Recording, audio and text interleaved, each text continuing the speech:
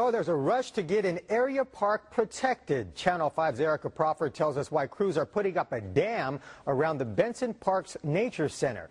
Erica's live in our studio with more. Erica? Well, Eddie, it's an effort to protect Benson State Park's newest building, technology that helped fight the oil spill in the Gulf being used to hold back floodwaters from the Rio Grande. And this took teamwork from around the valley and across the nation to make it happen. Volunteers spent all day today rolling out this dam. It was brought in from a Michigan group who specializes in protecting land from water in the Great Lakes. This giant cofferdam will surround the La Familia Nature Center at Benson State Park. Most of the park is still underwater.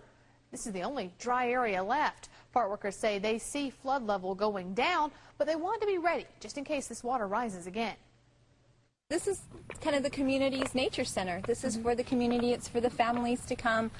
This is where a lot of school children come to learn about nature. It's where families can come to learn more about nature. This project came together in less than 2 days, and it's all paid for by volunteers. No state money is being used. The park is closed right now due to the flooding. But tonight at 10, we will talk to some of the youngest volunteers, check out pictures taken from inside that flooded park, and find out what will happen to the wildlife living in the floodwater. It's all tonight at 10. Reporting live in the studio, Erica Crawford, Channel 5 News This Weekend.